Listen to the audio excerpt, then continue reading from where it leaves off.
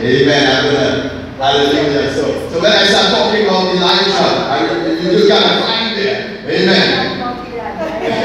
Elijah. Yes, you're gonna have to go 1 Kings chapter 17. That's the ravens. Alright, so let's go because it's back today. And the ravens brought him bread and flesh in the morning. I want you to see how supernatural God is. Brother Sarah and that and having the house. Mother Jones, Mother Carey. Hallelujah. We give God thanks and praise Him. As we trust God, though we are little, we can do great exploits for God. Because I want you to see how a little can go a long way in the kingdom. Hallelujah. Watch this. The prophet, in verse number 6 of 1 Kings 17, and the ravens brought him bread and flesh in the morning and bread and flesh in the evening, and he drank of the brook. See what? You see the humility of this man? He's drinking of the brook, low places. And it came to pass, watch this, while that the brook dried up. My goodness, some things dry up. Because there had been no rain in the land. The man said unto King Ahab, according to my word, you can turn it up a little bit, that there's not going to be rain or dew until I speak. That's why you need a prophet in your life. He says to Ahab, it's not I'm not the troublemaker in Israel. They called him the troublemaker because you couldn't buy Elijah. Elijah was so radical that King Ahab and Jezebel had 50 other prophets, but they were bought. But when you're a real man of God, you can't be bought. So the prophet goes into hiding based on a divine command. Glory to God. And God hides him by the brook chariot. Somebody say chariot. It is a place of resting. He wanted him to rest the one. And to my amazement, I would say God will send one of the other prophets to bring in supplies. Yeah, God can feed you in supernatural ways. The Bible says that God had commanded ravens. Normally a raven, when they catch that meat, will eat that meat. Somebody say, I'm going to give into his kingdom. Yeah.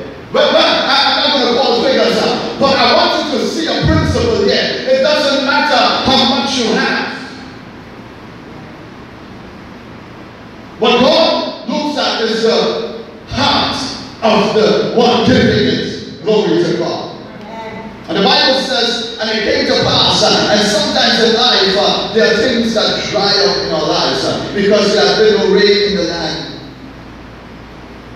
The Bible says, verse number 8, and here's the message today.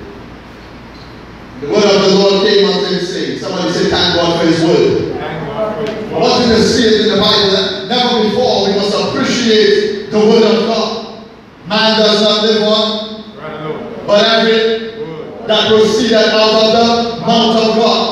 Whatever you do in this life, get a word. Get a word to survive for. We are hearing all sorts of news coming in. And the Lord whispered in my ear early this morning and he said, the plan is to invoke fear on the people. And I'm giving you a principle that is a prophetic principle. If you will refuse to fear this virus, you will outlast it. Somebody say, I will live and not die. I will outlast this virus. You hear what I'm saying to you? And I'm not saying be radical like the preacher at times. I want you to put on your mask and sanitize and be careful where you're going. But this I know, if God says I'm going over, I can't go under. If God says we make it to the other side, we're going over to the other side. I don't care how you make it, but God says you're going to make it. Amen. I feel this word in my spirit. You're going to have to bear with me. And the word of the Lord came unto him, saying, arise, get to Zarephath. Somebody say Zarephath. The place of refining. The place, say the place of refining. When faith is tested, you're going to have to trust God. Not only is the prophet tested, but this widow is tested also. Are you hearing what I'm saying? Yes. That the whole world is going through a big test. Yeah. When faith is tested, you need a word from God. And watch this. Arise. Get thee to Zarephath. Somebody say, I must get there. I must get there. Whatever you do, I must get to that place that God has me. Whatever is going on in your life, I don't care what is happening, but I must get to the place where God wants me to be. Notice, it's much, I can preach right there. Arise, get thee to Zarephath, which belongeth to Zion, and dwell there. Somebody say, dwell there. Yes, the house of God. Behold, I have commanded a widow woman there to sustain me. My goodness. I've commanded a widow woman to sustain. I've commanded, I'm going to bless you with unlikely sources because I operate on a different dimension. Glory to God. That's the God whom we serve.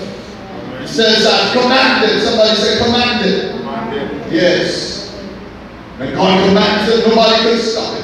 So he arose and went to Zarephath.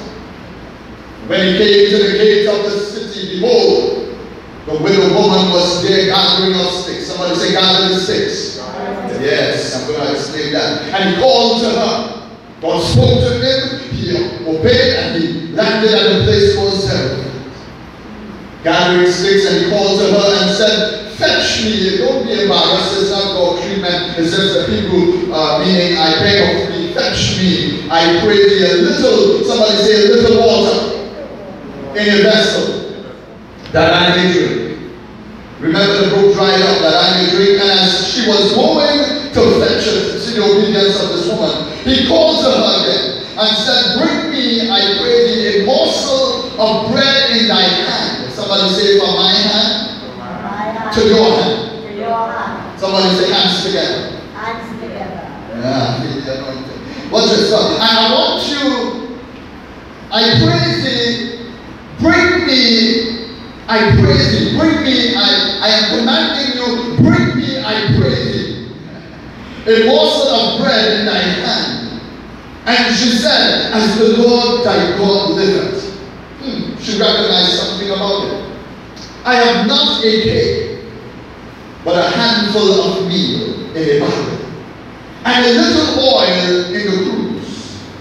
And behold, I am gathering 2 sticks, that I may go in and dress it for me and my son, that we may eat it